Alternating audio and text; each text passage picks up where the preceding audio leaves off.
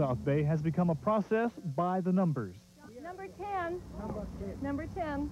Sorry, we have to cross somebody off. My husband and I have been looking for a home probably for about 6 years now. We like the other side of the bay a lot. It's closer to work for us, commute-wise, but it's getting quite congested over there.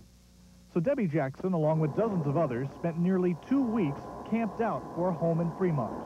Such a demand for these homes that we had to get in a line to assure that we would have a home that we wanted. The homes they're waiting for in a development called Heritage Heights haven't been built yet. 2 years ago, economists told developers the Bay Area needed 100,000 new homes to satisfy the demand.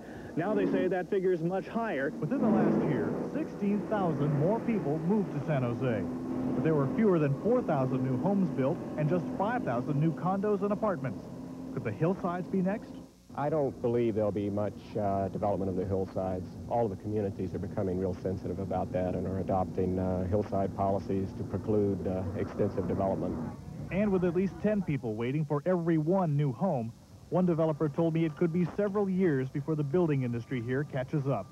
In the South Bay, Chuck Coppola, News Center 4.